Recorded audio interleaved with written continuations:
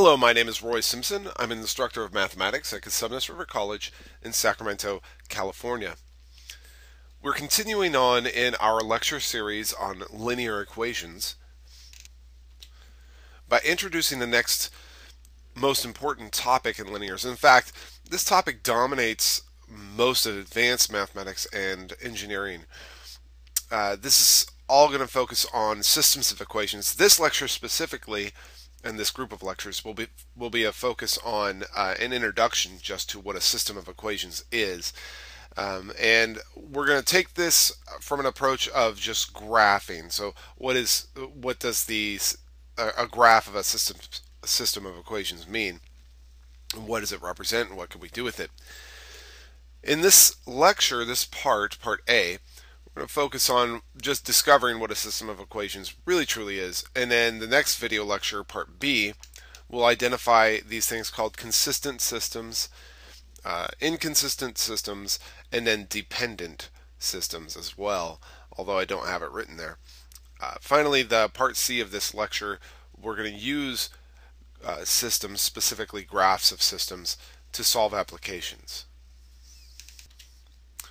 So we'll go ahead and start with a definition of what a system of equations is, and I have an example down below, but it's important that you follow along with the definition first before reading that example.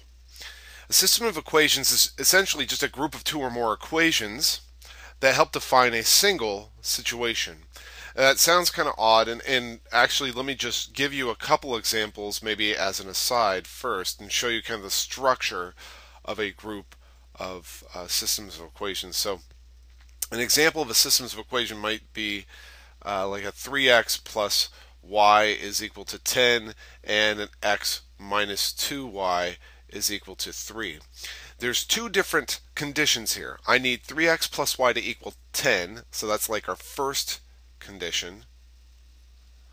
And then I also need, at the same time, I need x minus 2y to equal 3. That's my second condition. So we have these conditions on x and y in this situation that must be satisfied. And so we designate that this is a system by putting a brace right next to it. This is basically us saying these two equations belong together. They are describing a single situation. Another simple example would be something like I have three variables, an x, y, and a z, and I think that 3x squared minus z must equal 5y plus 1. That's one condition. That's one condition that relates these three variables. And then you might have another condition like y has to be x squared. And you might also have a few other conditions, but let's just pretend that these are the conditions that we have given to us. Okay, so this is also considered a system of equations. Notice that the powers on the variables don't need to be 1. It's a system of equations no matter what. In this lecture series, we're going to focus on a very special kind of system of equations, those that involve linear equations, these ones with single variable or single powers on the variables. So we'll focus on that because it goes along really nicely with the fact that we've been focusing on linear equations. So I did have a little written example down here because the definition is sort of ambiguous, well, not ambiguous, just a little difficult to understand. A group of two or more equations that help define a single situation. As a simple example, you pretend as though you have a couple wage earners in your household. The total incomes must be, let's just pretend, $85,000. So if I were to write that out, I would say that the income from person X plus the income from person Y has to be $85,000. Let's just pretend. Now, in real life, we usually say something like it has to be at least $85,000, but for now, let's just say it has to be exactly. However, one of these people wants to work twice as much as the other person. So let's say that the person X wants the amount of work that they do to be twice the amount of the work that person Y does. So if person Y works 4 hours or earns $5,000, person X will earn $10,000, that type of thing. And so here you have a system of equations. These two conditions define this single situation. Okay? Now, I don't expect at this point for you to be able to build something like this quickly, but that's not the point of this lecture anyway. I just wanted to maybe make the definition a little bit easier to understand.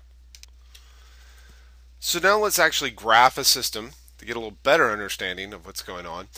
And when you graph a system of equations, you essentially just graph each equation separately. And at this point, we're pretty much solid on doing this type of thing. The first equation that we have in this example is given to us in slope-intercept form. So I see the y-intercept occurs at a value of 1, so I'll just plot that here. And then we have a slope of 2, which means we rise 2, 1, 2, and run 1. Okay. And then you can link those points up. And try to be exact when you're doing these. If you're graphing these by hand, you have to be fairly exact to be able to solve a system of equations visually. Usually we do not solve systems of equations just using visuals because it's very, very difficult. But we're just going to go ahead and try here. I'm just labeling my points, by the way. It's 1, 3, and that's 0, 1. Now the second equation here, I see that it's not given in slope-intercept form. I could put it in slope-intercept form if I want, but instead I'm just going to find the intercept. So I'm going to graph this using the intercept method. So if I let x equal 0, in other words, make that y disappear, you'll see that y, if you let x equal 0, that means let x disappear, and that implies that y is equal to a negative 4. If you let y equal 0, so that it disappears, just imagine that y disappears now, x is equal to positive 4. All right, so we're going to plot those points. Go ahead and use a different color for that. In fact, I'll use purple for that. So I'll plot 0, negative 4, which is way down here, and 4, 0, which is way over here. And when you connect these points up, a couple things will happen. You'll see, if you graph this out, and if you graph it out nicely, which is very difficult to do, but you'll see that those two lines will eventually cross. And in fact, let me go ahead and extend out this other line here, where we might see where they cross. Looks like they cross right about in this area down here. And that's what's interesting about a system of equations, is that usually, almost always, a system of equations, when you graph it, will have a point of intersection. So let me label that point of intersection. I'll label green here. This point, actually I'm off the screen. That point of intersection is extremely important because we call that the solution of the system. And so I wrote up a little definition here. The solution of a system of equations is defined to be the point of intersection. And when you have a couple lines, like we've graphed here, well, they can only intersect once because they're lines. I mean, there's only one way for two lines to hit each other. So lines usually, or not usually, always, systems of equations where you have two equations with two lines, they will only meet once at most. Well, that's not true. There's actually a situation where they can meet infinitely many times, but we'll talk about that in the next video lecture. But at least for now, we can just kind of visualize the fact that two lines will just hit at one point, and that one point is called the solution to the system. And if I were to estimate the solution to this system visually, I would probably say that that is what, -5, -6, -7, maybe a -7.5. So the solution here, maybe I'll write this in green. I'm going to say the solution is probably approximately equal to a -7.5, comma, that's the x value where these meet. And the y value, well, let's see, it's down 10 here. It looks about down 11 maybe. That's not to say that that's the actual solution, because all we're doing is eyeballing this, and that's a problem. When you're trying to solve a system of equations graphically, just by graphing by hand, it usually leads to disaster. You usually cannot get a good solution this way. However, we can always try to do this algebraically, and we'll learn how to do that in the future. Now, often people ask little sub questions like, is 4 comma negative 1 a solution to this system? In fact, let me write that above here. It's getting kind of crowded on this page, but I'll just write it up here and say, is 4 comma negative 1 a solution to this system? Well, if you go over 4 and down 1, you land right here. And while you are on one of the lines, you're not on an intersection of the lines. In other words, that point right there does not exist on both lines at the same time. So the answer to that is no. It only solves one of the equations, not both. And that brings up a good point. So I wrote down a little theorem here. The solution to a system is the point which satisfies both equations simultaneously. In other words, at the same time. So if you look back at that previous example, this green dot right there does not satisfy both equations at the same time. It only satisfies this one equation, the purple line, or in other words, this equation right here. It only satisfies that one equation. However, this point of intersection down here satisfies not only the purple equation, because it sits on that, but it also sits on the red line. So it satisfies both equations simultaneously. Now, as a single fast example at the end here, I'm just going to go ahead and do one last little one here. Solve this system by graphing.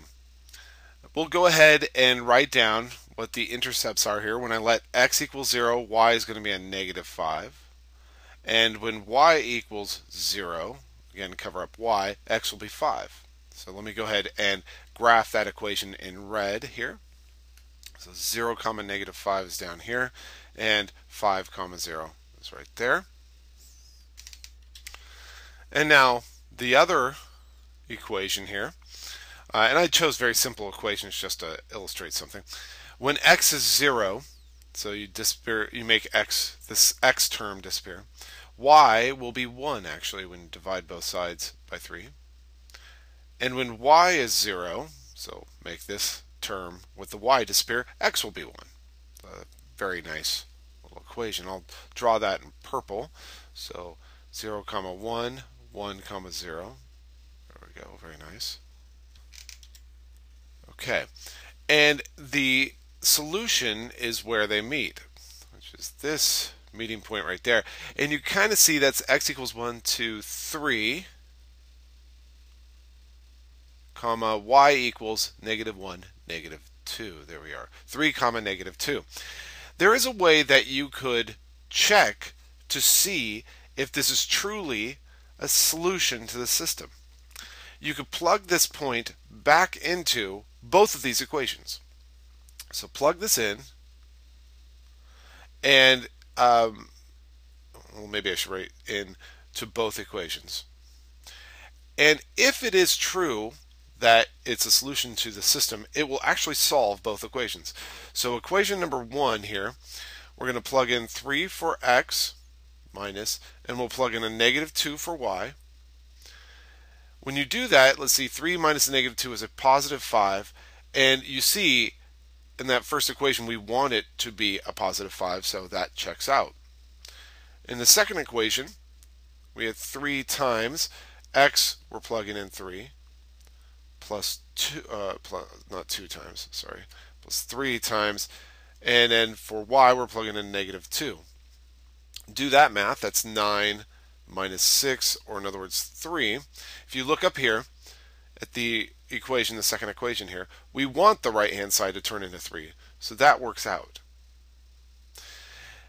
This means that it truly is the true solution to this system of equations. Just to bring it back really quickly, remember when I asked you if 4 comma negative 1 was a solution to this system? You could have checked this algebraically. You could have plugged in 4 for x and negative 1 for y into both of these equations. So let's see, if I would have plugged it into the second equation down here, 4 for x minus a negative 1 for y, you would have gotten, let's see, oh, that's because the entire time, man, I have a hard time reading sometimes. That's 3 comma negative 1. It doesn't even sit on that equation. People were probably the entire time thinking, what is he talking about? I apologize. I could edit the video, but I'm too lazy. So there we go. That point was supposed to be 3 comma negative 1. I will probably edit the video slightly to make a note of that. Anyway, the question is 3 comma negative 1 a solution to the system? Well, if we plug that into the second equation, x equals 3 and y equals negative 1, we'll have 3 minus a negative 1. That becomes 4, and it does check out for that equation. So great, we're halfway there. Let's see if it works for the other equation. I will let y equal negative 1, and I will allow x to equal a positive 3. And I just want to see if the left-hand side equals the right-hand side. Well, you see the left-hand side here is negative 1, but the right-hand side, when I do the math here, is 7. And that's not the same. That doesn't work out. That's a big bad thing. So we could see that it doesn't work for the first equation, but it does work for the second. But unfortunately, because it fails for the first, it's not a solution to the system.